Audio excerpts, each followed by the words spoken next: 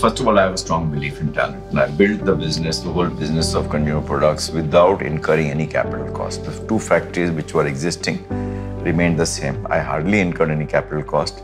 And the business was built with a big appreciation and valuation only on the base of talent, brand building, distribution.